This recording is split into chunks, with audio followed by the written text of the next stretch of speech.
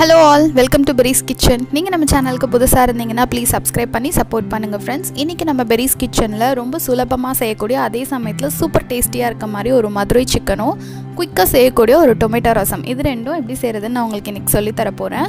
வாங்க வீடியோக்குள்ள போலாம். இந்த ரசம்க்கும் சிக்கனுக்கும் சாப்பாடு வந்து தான் நான் செய்ய போறேன் இன்னைக்கு. சோ அது வெச்சிருக்கேன். இப்போ ஒரு மசாலா அரைச்சுக்கலாம். 1 டீஸ்பூன் சோம்பு, 2 லவங்கம், 2 ஏலக்காய், 2 பட்டை, கொஞ்சமா கல்பாசி, 3 பழுத்த தக்காளி, 3 பெரிய சைஸ் வெங்காயம். இது எல்லாத்தையும் நான் இப்ப மிக்ஸி ஜார்ல போட்டுக்க போறேன். இது நம்ம மதுரை சிக்கனுக்கான பேசிக் மசாலா பேஸ்ட். இதை இந்த மாதிரி பேஸ்ட் மாதிரி அரைச்சு எடுத்துக்கோங்க. ரொம்ப மையா அரைக்கணும்னு அவசியம் இல்லை. அடுப்பை ஆன் பண்ண வேண்டாம். ப்ரெஷர் குக்கரில் 1/4 கிலோ சிக்கன் சேர்த்துருக்கேன். இது கூடவே நான் அரைச்ச பேஸ்ட்டையும் சேர்த்தாச்சு. தேவையான அளவுக்கு உப்பு, வீட்டு குழம்பு மிளகாத்தூள் 3 டீஸ்பூன் சேர்த்துருக்கேன். இது இல்லைன்னா ஒன்றும் பிரச்சனை இல்லை. வெறும் மிளகாத்தூளும் தனியாவும் 1:2 ரேஷியோவில் நீங்கள் சேர்த்துக்கோங்க. அப்புறம் வெறும் மிளகாத்தூள் ஒரு 1/2 டீஸ்பூன் சேர்த்துருக்கேன். காஷ்மீரி சில்லி பவுடர் 1/2 டீஸ்பூன் கலருக்காக, இல்லைன்னா ஸ்கிப் பண்ணிவிடுங்க. ஒரு 1/4 டீஸ்பூன் மஞ்சள் தூள் சேர்த்து அந்த மிக்ஸி ஜாரில் ஒரு 1/2 டம்ளர் தண்ணி ஊற்றி அலசி ஊற்றிருக்கேன். தண்ணி பத்தாத மாதிரி இருந்தது, அதனால் இன்னொரு டம்ளர் சேர்த்துருக்கேன். இப்போ ஸ்டவ் ஆன் பண்ணிவிட்டு நல்லா மிக்ஸ் பண்ணிவிடுங்க. இதை மிக்ஸ் பண்ணிவிட்டு நல்லா இது வந்து ஒரு கொதி வரட்டும். ஸோ கொதி வர டைமில் நான் வந்து ஒரு 2 டீஸ்பூன் அளவுக்கு நல்லெண்ணெய் சேர்த்துருக்கேன். ஒரு வாட்டி கலந்து விட்டுடலாம். ஸோ இந்த மாதிரி கொதிச்சதும் நம்ம கேஸ்கெட் போட்டு விசில் போட்டு மீடியம் ஃப்ளேமில் நீங்கள் ஒரு 5 விசில் வைக்கணும்.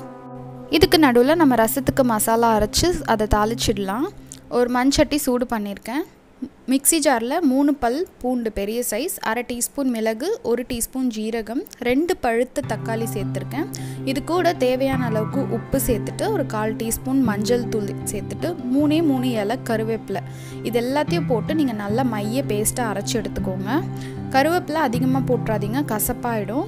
ஸோ இப்போ இதில் வந்து 1 டம்ளர் தண்ணி ஊற்றி அலசி எடுத்து வச்சுருக்கேன். மண் சட்டி நல்லா சூடாயிடுச்சு. 1 டீஸ்பூன் போல் எண்ணெய் விட்டுட்டு அதில் கடுகு, கொஞ்சமாக ஒரு பிஞ்ச் போல் வெந்தயம், ஒரு பிஞ்ச் போல் சீரகம் போட்டுட்டு வரமிளகாய் 2 கட் பண்ணி போட்டிருக்கேன். கருவேப்பிலை ஒரு கொத்து போல் பிச்சு போட்டிருக்கேன். இந்த கலந்து வச்சுருக்க இந்த மசாலா தண்ணியை அதில் சேர்த்துடலாம். ஒரு பச்சை மிளகாய் கீரி சேர்த்துக்கோங்க. மீடியம் ஃப்ளேம்லேயே இருக்கட்டும். புளி வந்து முன்னாடியே ஊற வச்சுருந்தேன். ஒரு லெமன் சைஸ் புளி, அதை கரைச்சி அதோட தண்ணி அதில் சேர்த்துக்கலாம். இன்னும் ஒரு 1/2 டம்ளர் தண்ணி சேர்த்துருக்கேன். இது வந்து கொதி வரட்டும்.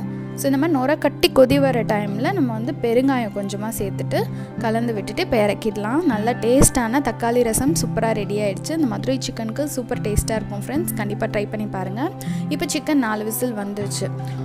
சிக்கன் நல்லா ஜூஸியாக சாஃப்டாக வெந்துருச்சு. இப்போ அதை நம்ம தாளிச்சிடலாம். இந்த மாதிரி ஒரு அகலமான கடாயில் 4 table spoon sunflower oil, 2 table spoon நல்லெண்ணெய் விட்டுருக்கேன்.